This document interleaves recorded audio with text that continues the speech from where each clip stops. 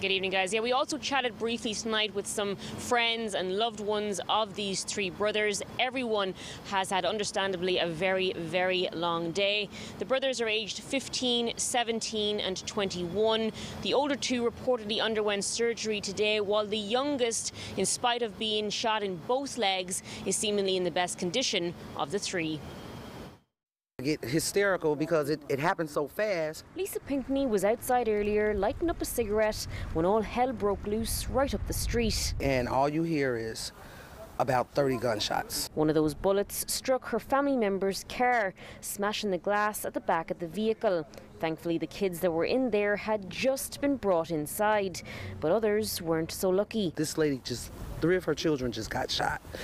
And I'm just like, oh my God, what is going on? She lives close to the 76th and South Wolcott intersection, right across from Burton Elementary School, and tells us three of her neighbours' brothers were hanging out on the corner when that gunfire erupted. Police say it was someone driving by who pulled the trigger and sped off, leaving a 15-year-old with gunshot wounds to both legs, a 17-year-old shot in the back, and a third victim, a 21-year-old, struck in the head. He collapses to the ground. And I'm just like, oh my goodness, oh my God. So of course we're all out here screaming and yelling, where's the police? Where's the fire department? Where's the ambulance? Nobody's here yet, nobody's here yet. Pinkney says their mother came running outside too to find her children on the ground. She ran outside to see three of her children shot. I wouldn't wish that on my worst enemy. She's so distraught.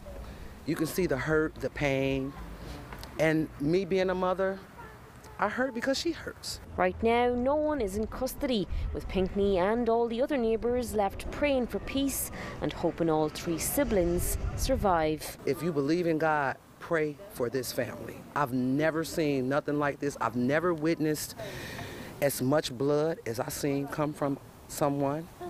I've never seen this. This is, again, we are very close-knit block. We're family-oriented. Now, we're told the boy's mother is still here at the hospital tonight with her sons. All of this happened around 2 o'clock this afternoon, broad daylight on a Sunday. We did ask for some surveillance video from some of the neighbours. We were not able to obtain any, but again, that elementary school is right across the street from where this happened, so presumably some of their cameras have caught some of this footage. Nobody in custody tonight. As always, if you have any information that could help police, you're asked to give them a call or submit a tip anonymously at cpdtip.com. Well, I have a Comer Children's Hospital, Bronagh Tumulty, WGN News.